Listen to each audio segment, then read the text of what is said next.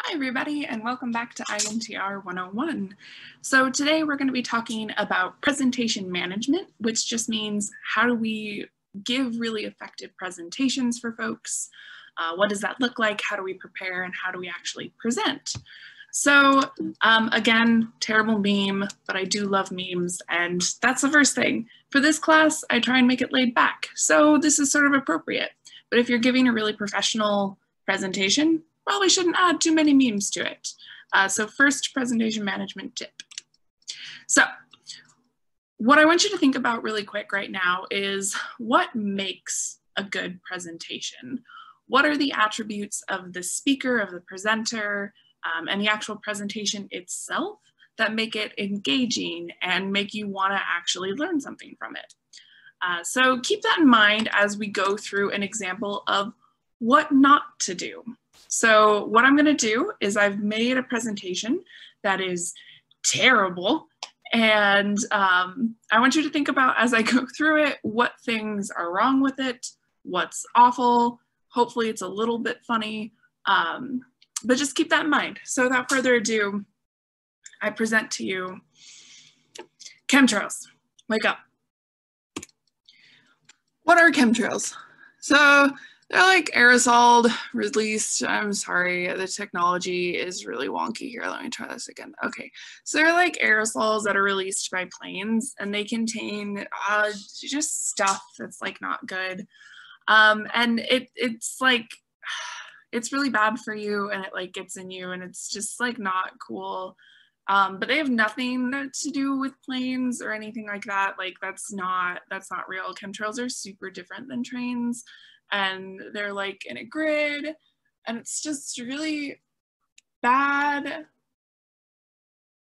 Sorry, distracted. Anyway, so chemtrails are not contrails. Chemtrails, like, they're the bad thing. Contrails come from planes, but they can't happen at low altitudes. So like, you know, it's just not a thing that really happens.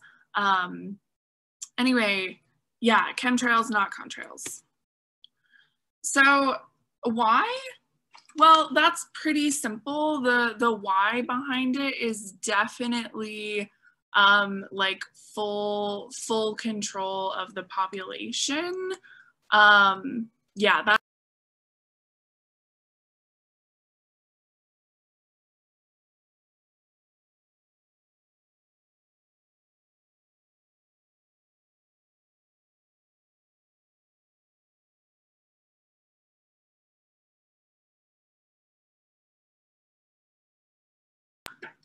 Oh my gosh, I'm so sorry. I totally forgot that my mic was muted. Whoops, sorry about that. Anyway, so there's all these bad things that it does.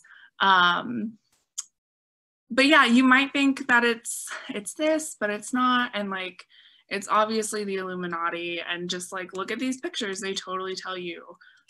So yeah, so how do you protect yourself? Well, cilantro and all of these different things can really help you to stay healthy and safe. So you should take these. Okay, so what was wrong with that presentation? A couple of things that you might have noticed are that the colors were awful. So when you're making a presentation, you want to make sure that it's visually appealing just as much as the information is appealing. So having really intense contrasting colors is actually really hard for people to see and can make it difficult to engage with the presentation. You might have noticed that the sound cut out for a while because I wanted to talk about, like, if you're on a Zoom call, make sure that you're unmuted. Or, you know, if you're giving a presentation in person, make sure that you're speaking clearly. You might have noticed that I got distracted by what's outside my window. My camera at one point was only showing the top half of my head, and another point was showing like just my neck down, which is a little weird. So make sure that all of these aspects are not something that you're doing during a presentation. If I would have thought ahead, I would have had someone walk behind me awkwardly So these are all sorts of things that I see on Zoom presentations that really make them less professional and make it harder for folks to stay engaged. So we're going to kind of talk through all of the different things that go into a good presentation and how we could theoretically improve the one that you just saw. So first and foremost, you want to make sure that you're presenting with confidence. So in order to do that, you want your presentation really clear and easy to follow for yourself and for everyone else involved. So keep your presentation clean and legible. Make sure you're checking for any grammatical errors ahead of time so that you don't trip yourself up and so that everyone else sees a clear presentation as well. Make sure you're providing the essential information. So on that presentation that I just did, there were just like blocks of text that weren't useful, that I didn't cover, that didn't seem to be essential. So for the bullet points on your slides, make sure you're sticking to what's really important. Now, depending on the context, you might need to include a little bit more information. So whenever I'm presenting online, I always include probably more bullet points than I need, just because you never know what someone's internet quality might be like, and they might have a hard time hearing me present on their device. And then lastly, avoid distractions. So when you're giving a presentation, you want to make sure that you can be as engaged as possible as well. So, you know, try to get rid of any pre-made slide backgrounds that are super distracting that might cause you to get lost. If you're presenting online, do so in a space that's not super distracting for yourself. And all of those sorts of things will go into giving you a really good presentation. So you may be wondering, like, why not use pre-made slide backgrounds? And the main reason is that a lot of slide backgrounds are super busy and hard to follow.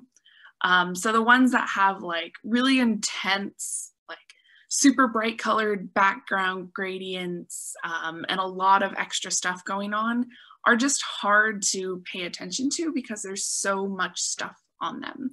If you find a really good, simple pre-made background, then that's awesome. So you'll notice that all of the slides throughout this entire class that I have, I'll use the same background, and it's the U of I one that you can download. And presentation backgrounds like this are professional and okay because they're really simple. They don't have a lot of extra frills. They just make your presentation look really cohesive. And because I'm a member of the university, it's good for me to use the university branding. So you may run into that in future jobs, or you know, there may be a template that your professor provides for you. So just make sure you use something that's clean and easy to follow. So providing a strong presentation takes practice, right? This isn't something that you can just like master overnight. So how do you get sort of that confidence and that strong presentation skill? Well, the first thing is you want to make sure that you know your presentation and that you know the information. So practice it, go over it a lot to make sure you're really confident about what you're presenting on. And then understand the requirements of the presentation that you're giving. So you might have a time constraint or a format constraint. If it's for an assignment, there might be a really specific goal of that presentation. So knowing what everyone else is looking for in your presentation is critical for giving a good one. And then make sure that you're knowledgeable in the technologies that you use. So if you're giving your presentation over Zoom, make sure you practice it over Zoom once or twice beforehand so that you're comfortable with being able to share your screen, navigate between different pages, turn on and off the video or like your microphone, and just feeling good about all of that different technology. And then create some safeguards if possible. So if you aren't able to give it really well over Zoom for whatever reason, maybe internet goes out or something like that, you could send everyone a PDF of your presentation beforehand so they have it as a backup. This is also great to do if you're giving presentations in person. Yes, save it in PowerPoint, but also save it as a PDF and maybe save it on a shared drive somewhere, just so that you have multiple ways to access that presentation. You know, like email it to yourself, bring in a paper copy of it if needed. That way, if technology goes awry or something happens, you always have that backup for yourself.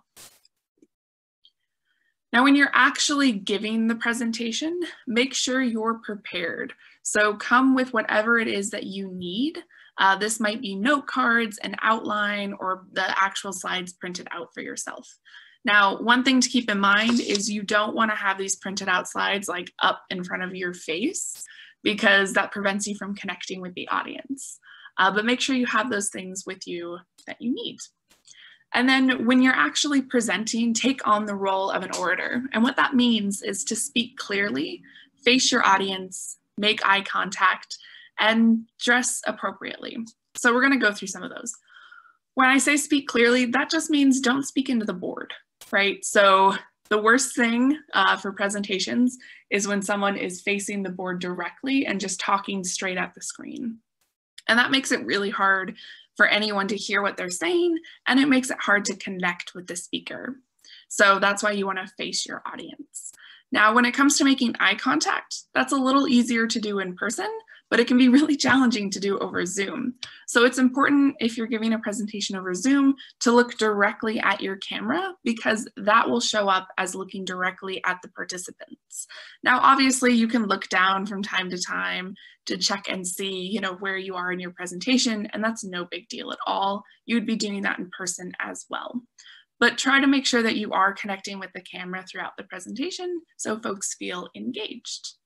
And then you want to make sure that you're dressing appropriately, whatever that looks like for the environment.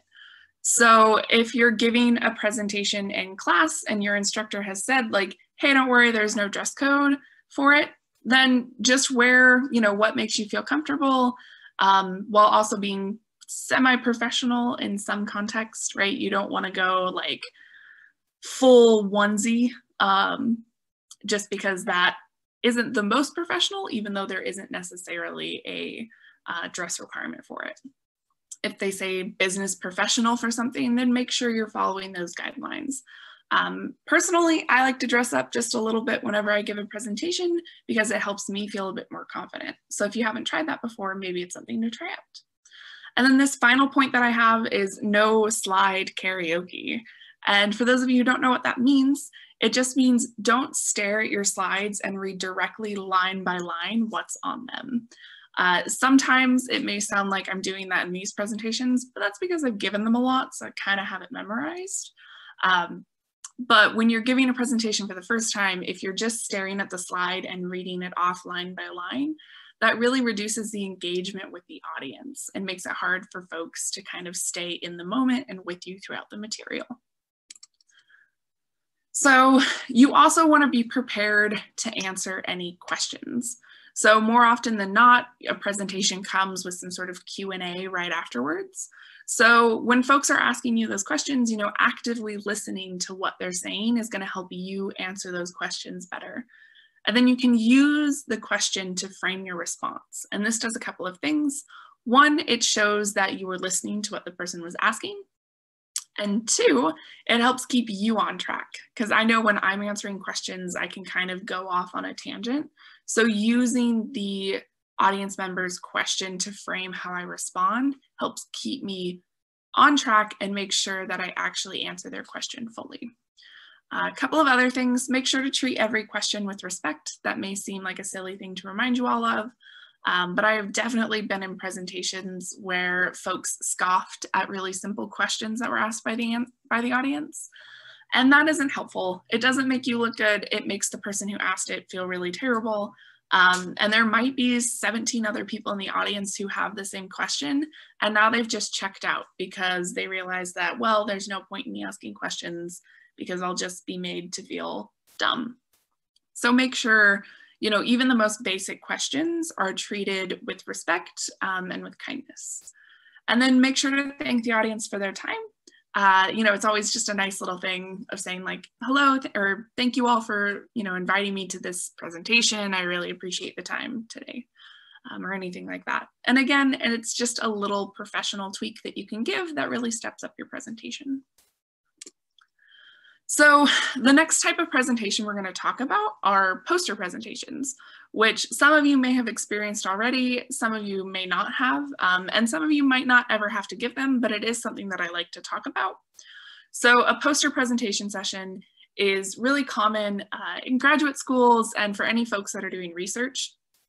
And basically what you do is you condense your research or your topic of study down to a poster, you pin it up, and then folks walk through and check out all these different posters of all of these different research projects.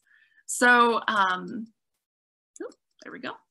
A couple of tips when it comes to poster presentations is you will have a very varied audience, both in knowledge and in attention. So normally at these presentations, it might be some really broad thing, like maybe it is the regional conference for art and architecture. So you're going to have folks in a lot of different disciplines presenting and attending this conference. So as they walk through the poster presentation, they may not connect with your poster because it's just not in their field of study. Or they may be asking a lot of really simple questions, again, because maybe they don't have a lot of expertise in that area. But you might also run across someone who this is their field of study and they're going to have some really high level questions for you about your presentation. So you've got to be able to adapt that presentation to all of the different folks that are coming by. The number one thing about poster presentations is be prepared to repeat yourself, because you're constantly going to have folks coming up at different points in your kind of like go-to spiel. So you're going to have to restart for some folks, repeat yourself just a lot about some of the key important details on your poster.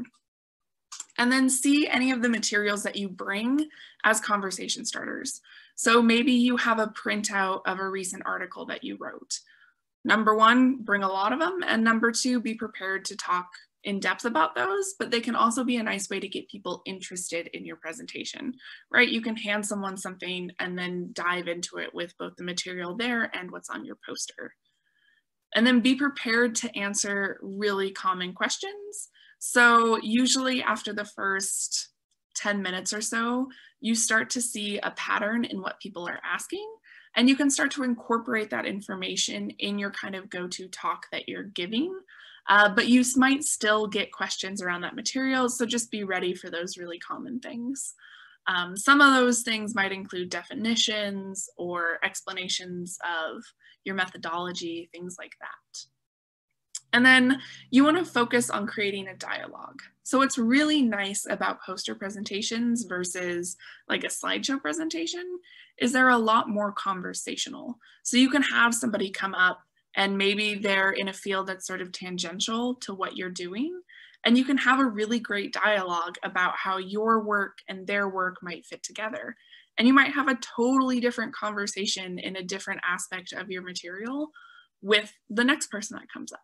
So really focusing on connecting with the folks there and doing so in a really personal manner is a great way to ensure a really great poster presentation. So I like to include an example. This is just one example of how to do an academic poster presentation. This is pretty standard for STEM fields. It looks different from field to field. So check in with faculty about what looks normal in your field and how you would set up a poster for that.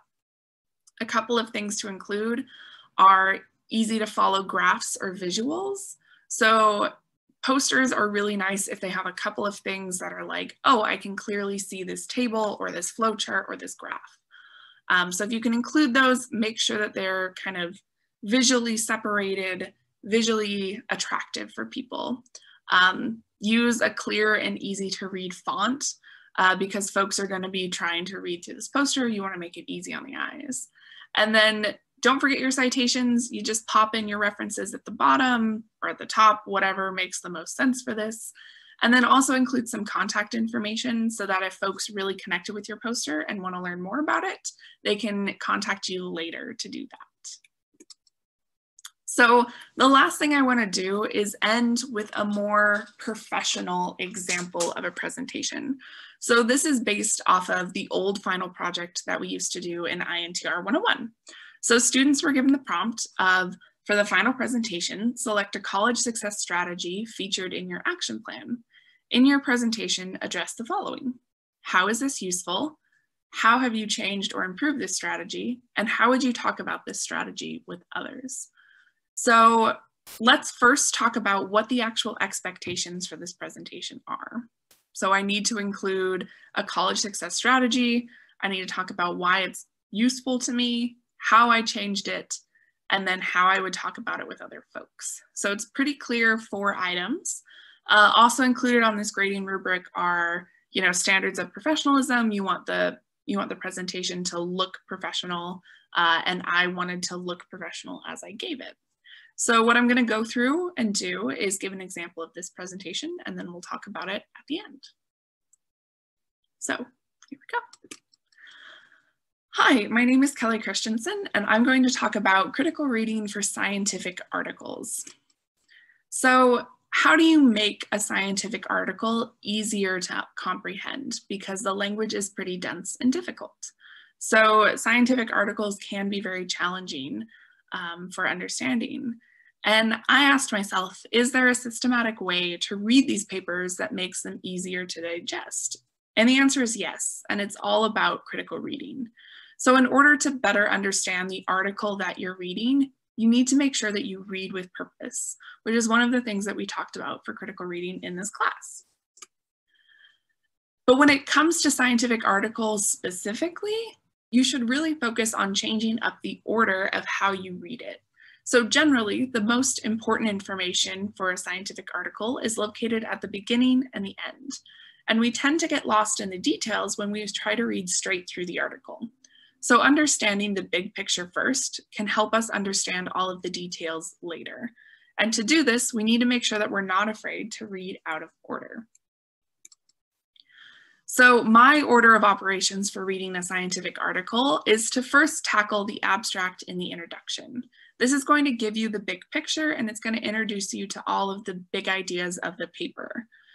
Then I'm going to jump ahead to the conclusion because I want to know what it is that the researcher actually found.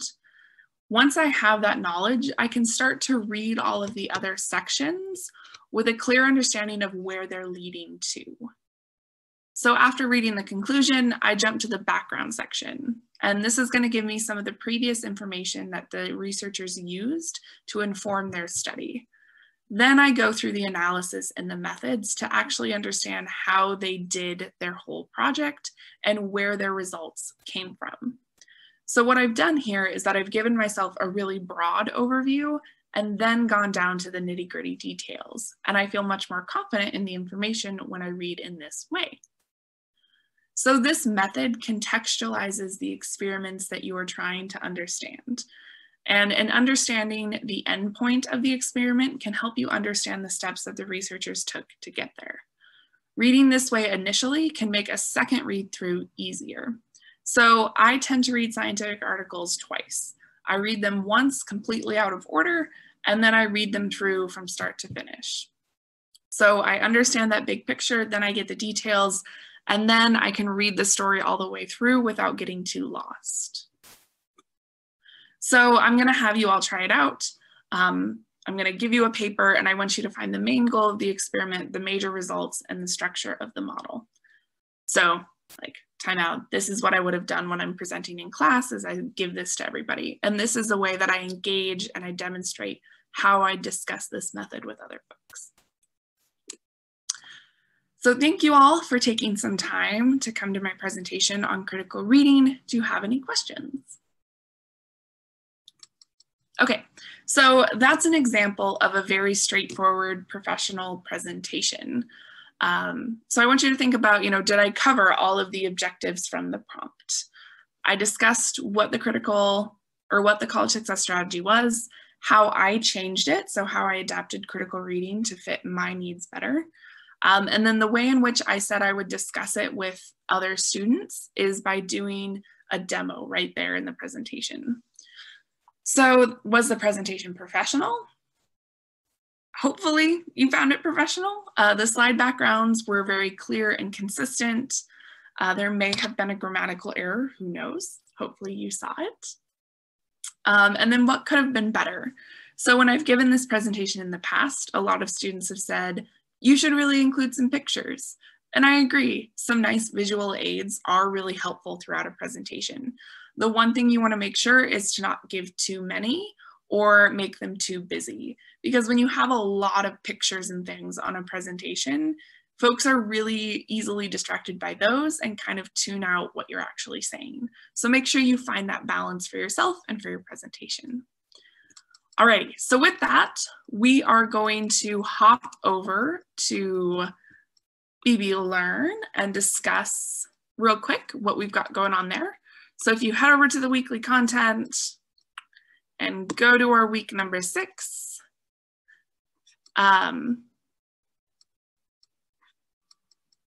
things are loading. There we go. Okay. So you'll see the feedback presentations. This video will be going up for presentation management. And then you've got a presentation management deliverable. So it is just a quick little quiz type of thing. So like some of our other deliverables, pretty simple, pretty straightforward. You're just going to talk about, you know, do you enjoy giving presentations? What is the hardest part of developing a presentation? And then I want you to reflect on a presentation that you saw or attended that you really enjoyed. And I want you to think about what made it enjoyable. What did the presenter do to actually make that material engaging? Alrighty.